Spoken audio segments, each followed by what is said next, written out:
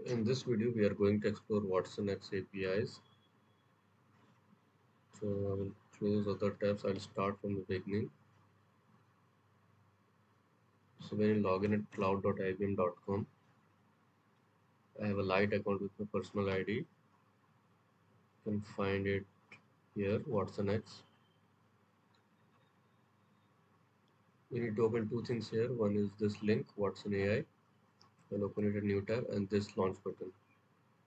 Okay, this has chatting prompt chat, like just like ChatGPT, we can ask something and get some response. Same thing we will be doing using API. So if I go to documentation, here you will find watsonx APIs, test APIs,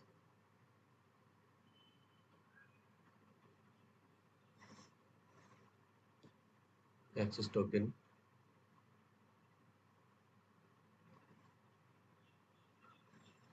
So here you can see they have this curl request that you can use to generate a token. This requires an API key.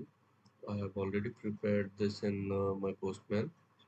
So you can see uh, this post URL site into slash token I placed here. Then content type application slash this one I provided in the header portion. So if I go to this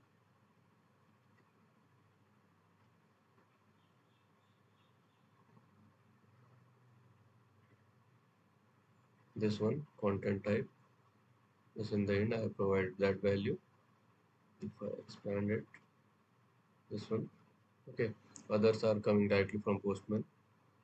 So going back to the body, this body is this hyphen d part data.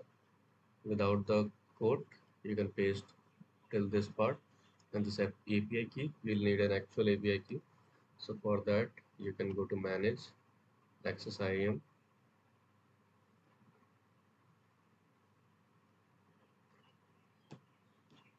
API keys, and here you can go create, and you'll be able to create a new one. Okay, so once you have pasted this, replace your API key with the actual one, and if you hit this, you'll get access token in the response. This you have to use for remaining other things. Okay, so what I will do, I'll go to this chat one, and I write something.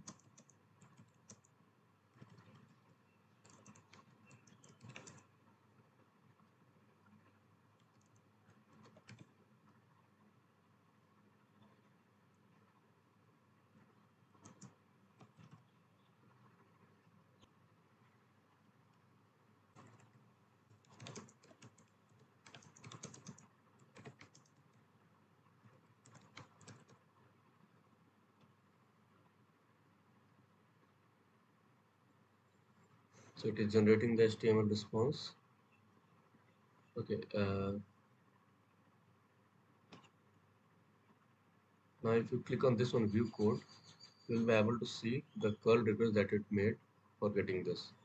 So I'll copy this first in Notepad, and then we'll try to do it using Postman.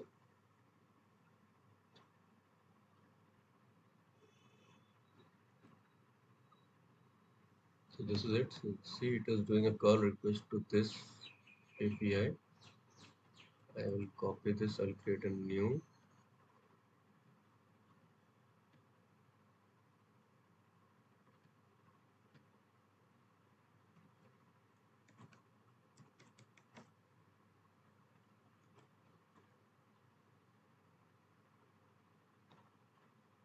Okay, and this is a get request, not a no. It's a post request. There's a data here. The content type is application slash JSON. Accepts application slash JSON. So I'll change these headers.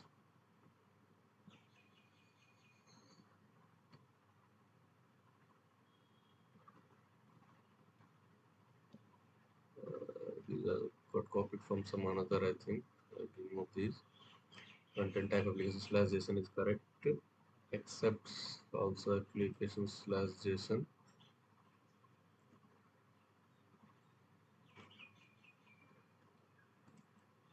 Okay, this is not any editable because this is coming from Postman. So I'll leave it as it is. And then authorization. Save this authorization.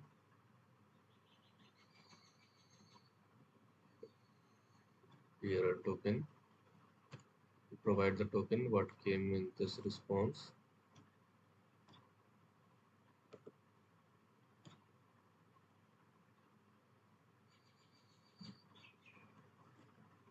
Okay, save.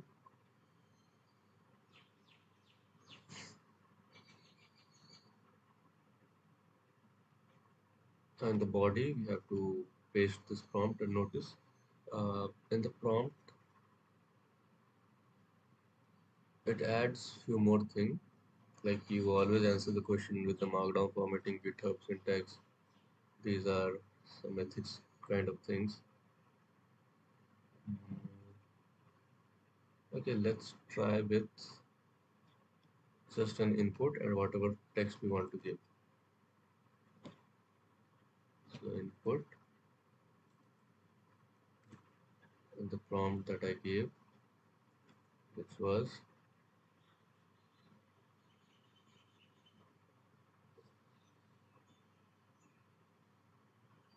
yeah this one. Write an HTML code and okay. Apart from input, it also has these values. So I will have to copy those also.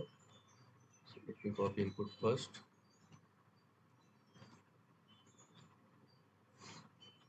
Then I need to have parameters and these other things.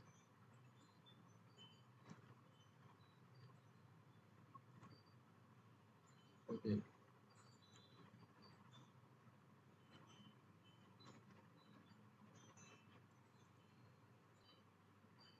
and see, we got the response. Here is an example of HTML code for homepage of a chat application. It gave me this one.